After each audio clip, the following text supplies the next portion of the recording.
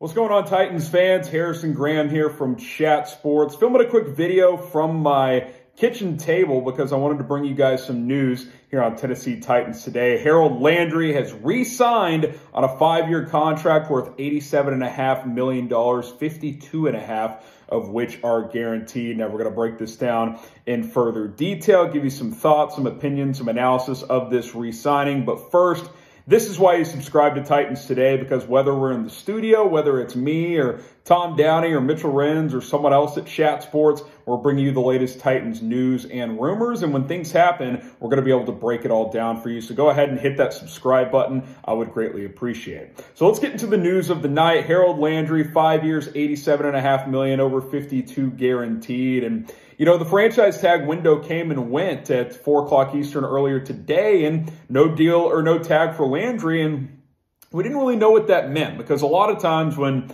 franchise tag candidates don't get tagged, the thought is, okay, well, they're just going to let them test and hit the open market. But we kept hearing, no, the Titans, they want to keep Landry. They want to keep him long-term after his rookie contract ran out, obviously, this past season. And now that has proven to be the case. Just a few hours, 5-6 hours after the deadline, they now have a long-term agreement. And it's a nice deal because, sure, they're paying him, quick math, $17.5, $18 million per year on a new contract, which is a lot, but did have a career year, 12 sacks, 75 tackles, first Pro Bowl season in the NFL. But the reason this is big more than any other reason is the way his contract is structured for 2022, this upcoming season. His cap hit's only going to be just over $5 million, according to reports. Whereas if you got franchise tagged and played under the tag, that would have been an $18+ million cap hit. So the Titans come out ahead for about $13 million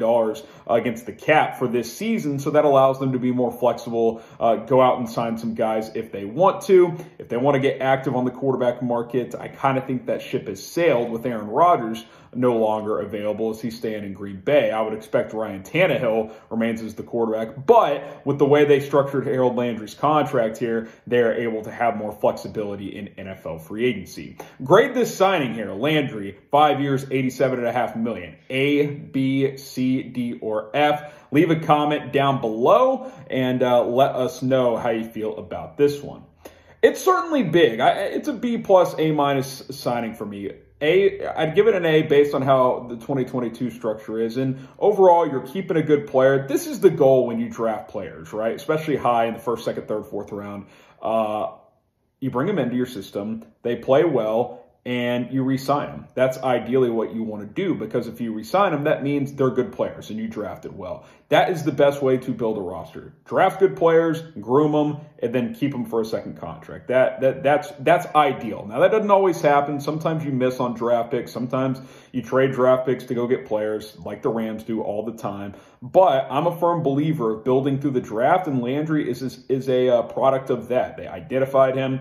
Had some ups and downs, 9 sacks in his second year, kind of took a step back last year, but this year had a really, really good year with 12.5 sacks. And he's a guy that should be a plug and play on Mike Vrabel's defense for years to come. I think he will be an impact player in this defense in Tennessee for a very, very long time. So I think Titans fans should be happy about this. We'll see how the rest of the week goes leading up to free agency next week. But no panic. I know there was some worry after the franchise tag deadline came and went, but now Harold Landry is here for the long haul as he gets that 5-year, $87.5 million contract with $52.5 guaranteed.